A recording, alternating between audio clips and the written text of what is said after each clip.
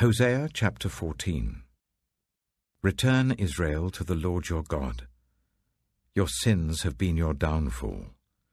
Take words with you and return to the Lord.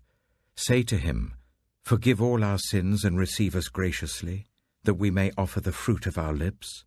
Assyria cannot save us. We will not mount war horses. We will never again say, Our gods, to what our own hands have made. For in you the fatherless find compassion. I will heal their waywardness and love them freely. For my anger has turned away from them. I will be like the dew to Israel. He will blossom like a lily. Like a cedar of Lebanon he will send down his roots. His young shoots will grow. His splendor will be like an olive tree, his fragrance like a cedar of Lebanon. People will dwell again in his shade. They will flourish like the corn. They will blossom like the vine. Israel's fame will be like the wine of Lebanon. Ephraim, what more have I to do with idols? I will answer him and care for him. I am like a flourishing juniper. Your fruitfulness comes from me.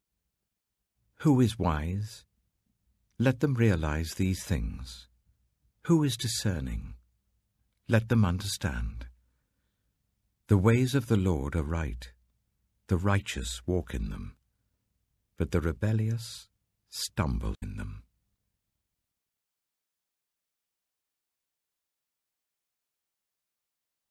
The Book of Joel. Joel chapter 1. The word of the Lord that came to Joel, son of Pethuel.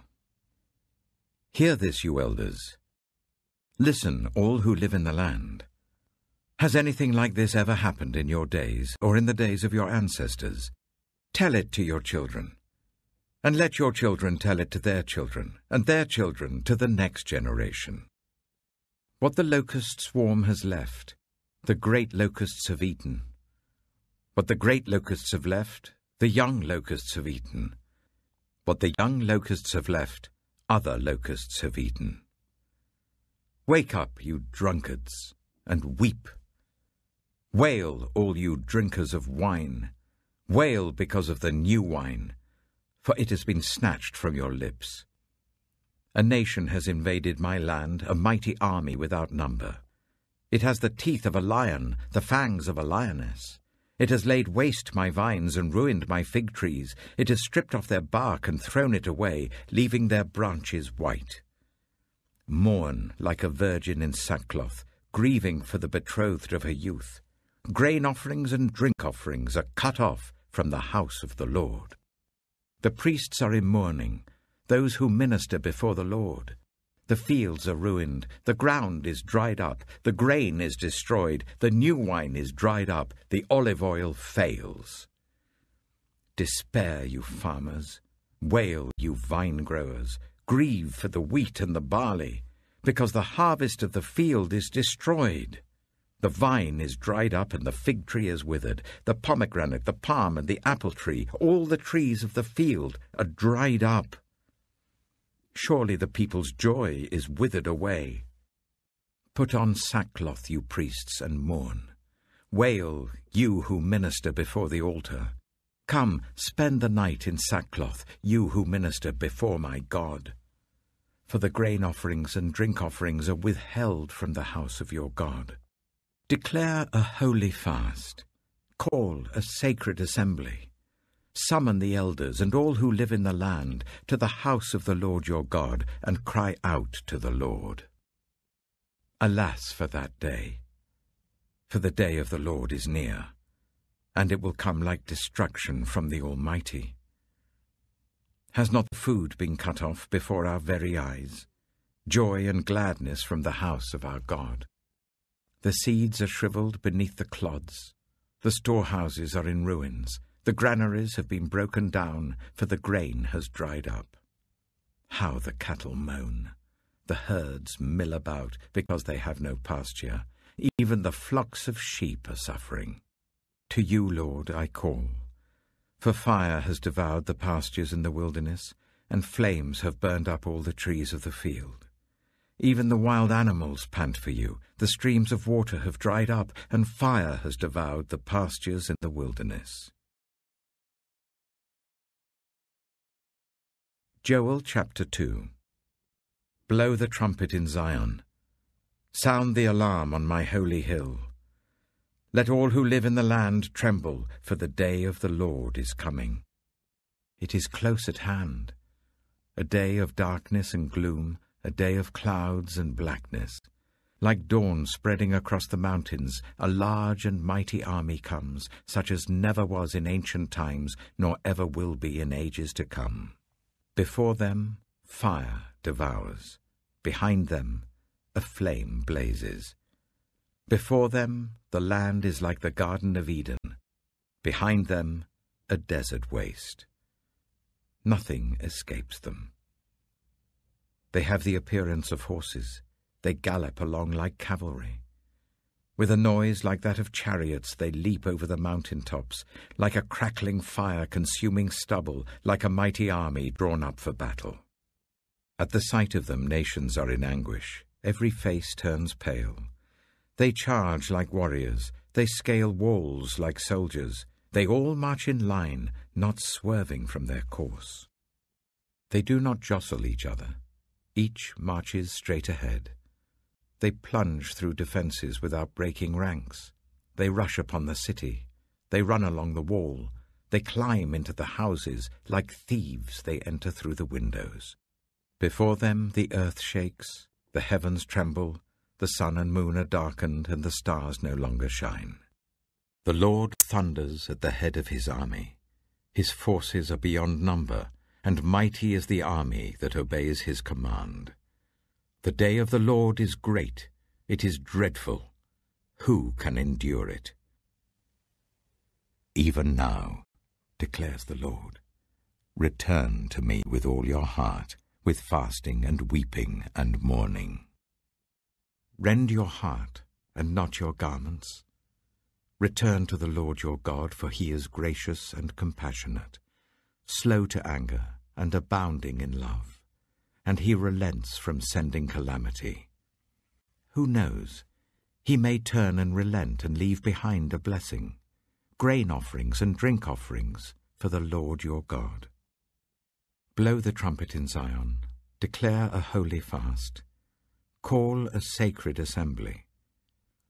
Gather the people, consecrate the assembly, bring together the elders, gather the children, those nursing at the breast. Let the bridegroom leave his room and the bride her chamber. Let the priests who minister before the Lord weep between the portico and the altar.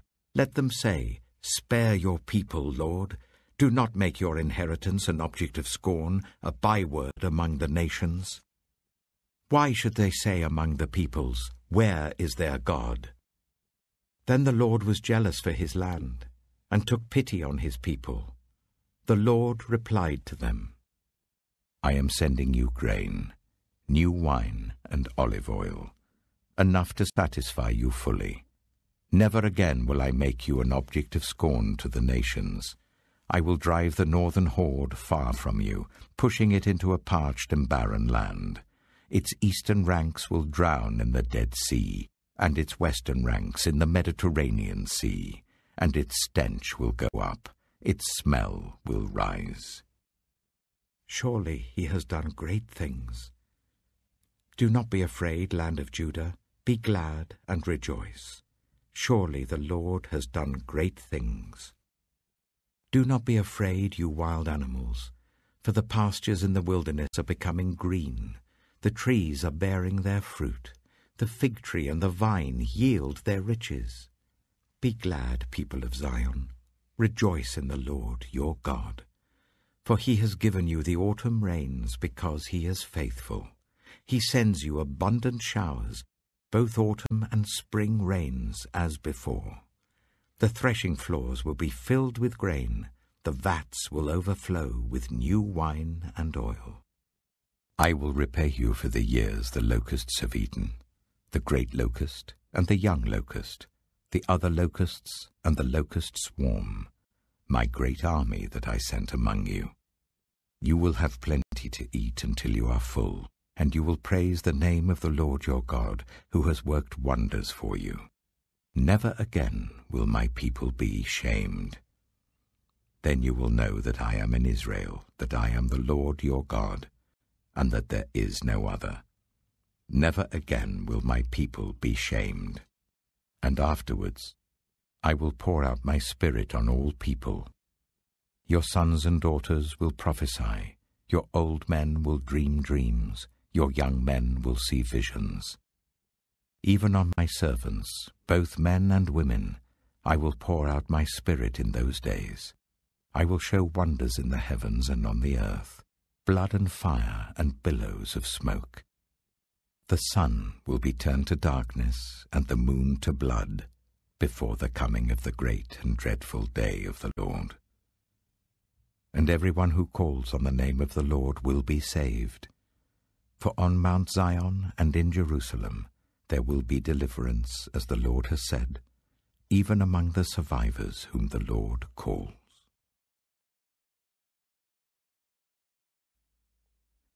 Revelation chapter 8. When he opened the seventh seal, there was a silence in heaven for about half an hour. And I saw the 7 angels who stand before God, and 7 trumpets were given to them. Another angel, who had a golden censer, came and stood at the altar. He was given much incense to offer with the prayers of all God's people on the golden altar in front of the throne. The smoke of the incense, together with the prayers of God's people, went up before God from the angel's hand. Then the angel took the censer, filled it with fire from the altar, and hurled it on the earth. And there came peals of thunder, rumblings, flashes of lightning, and an earthquake. Then the 7 angels who had the 7 trumpets prepared to sound them.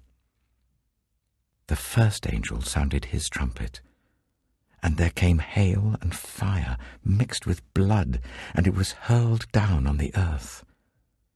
1/3 of the earth was burned up, 1/3 of the trees were burned up, and all the green grass was burned up. The second angel sounded his trumpet, and something like a huge mountain, all ablaze, was thrown into the sea. 1/3 of the sea turned into blood. 1/3 of the living creatures in the sea died, and 1/3 of the ships were destroyed. The third angel sounded his trumpet, and a great star, blazing like a torch, fell from the sky on 1/3 of the rivers and on the springs of water. The name of the star is Wormwood. 1/3 of the waters turned bitter, and many people died from the waters that had become bitter. The fourth angel sounded his trumpet, and 1/3 of the sun was struck, 1/3 of the moon, and 1/3 of the stars, so that 1/3 of them turned dark. 1/3 of the day was without light, and also 1/3 of the night. As I watched, I heard an eagle that was flying in mid-air call out in a loud voice, "Woe, woe, woe to the inhabitants of the earth, because of the trumpet blasts about to be sounded by the other 3 angels."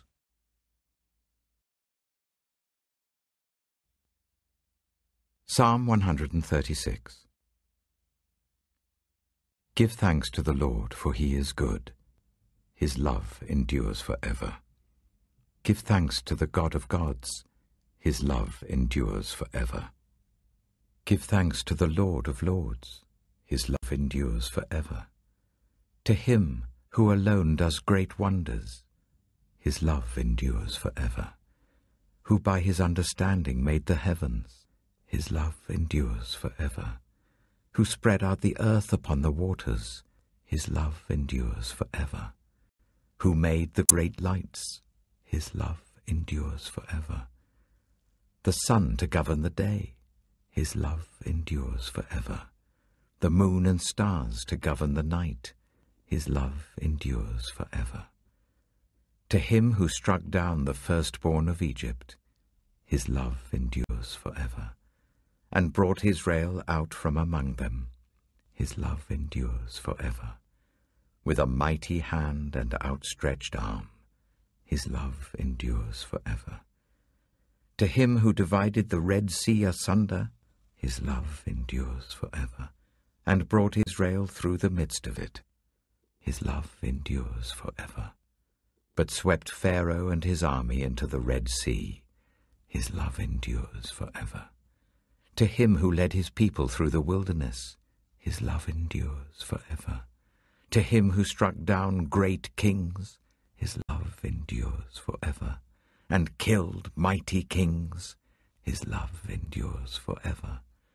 Sihon, king of the Amorites, his love endures forever, and Og, king of Bashan, his love endures forever, and gave their land as an inheritance, his love endures forever, an inheritance to his servant Israel, his love endures forever.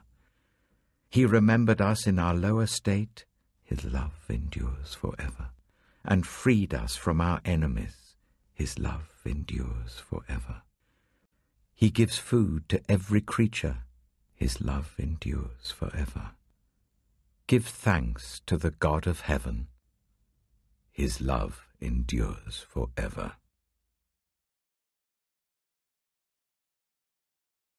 Proverbs chapter 23. Saying 7. When you sit to dine with a ruler, note well what is before you, and put a knife to your throat if you're given to gluttony.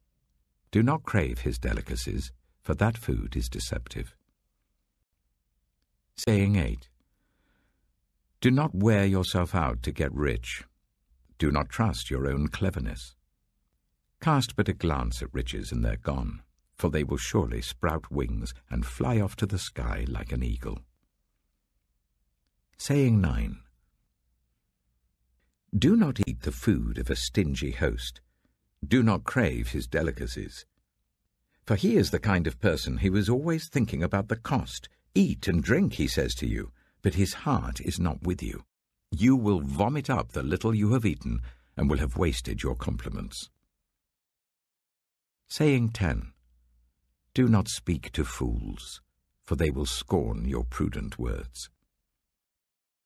Saying 11. Do not move an ancient boundary stone, or encroach on the fields of the fatherless, for their defender is strong. He will take up their case against you. Saying 12. Apply your heart to instruction, and your ears to words of knowledge. Saying 13. Do not withhold discipline from a child. If you punish them with the rod, they will not die. Punish them with the rod, and save them from death. Saying 14. My son, if your heart is wise, then my heart will be glad indeed. My inmost being will rejoice when your lips speak what is right.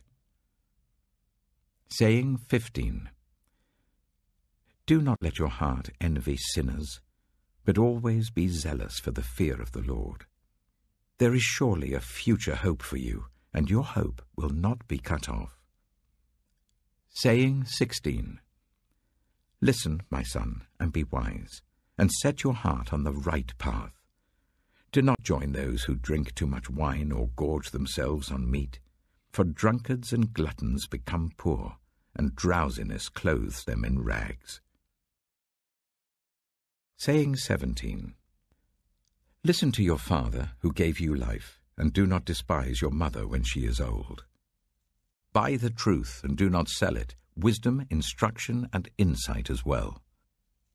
The father of a righteous child has great joy. A man who fathers a wise son rejoices in him. May your father and mother rejoice. May she who gave you birth be joyful. Saying 18. My son, give me your heart, and let your eyes delight in my ways. For an adulterous woman is a deep pit, and a wayward wife is a narrow well. Like a bandit she lies in wait, and multiplies the unfaithful among men. Saying 19. Who has woe? Who has sorrow? Who has strife? Who has complaints? Who has needless bruises? Who has bloodshot eyes? Those who linger over wine, who go to sample bowls of mixed wine. Do not gaze at wine when it is red, when it sparkles in the cup, when it goes down smoothly. In the end, it bites like a snake and poisons like a viper. Your eyes will see strange sights, and your mind will imagine confusing things. You will be like one sleeping on the high seas, lying on top of the rigging. They hit me, you will say, but I'm not hurt. They beat me, but I don't feel it. When will I wake up, so I can find another drink?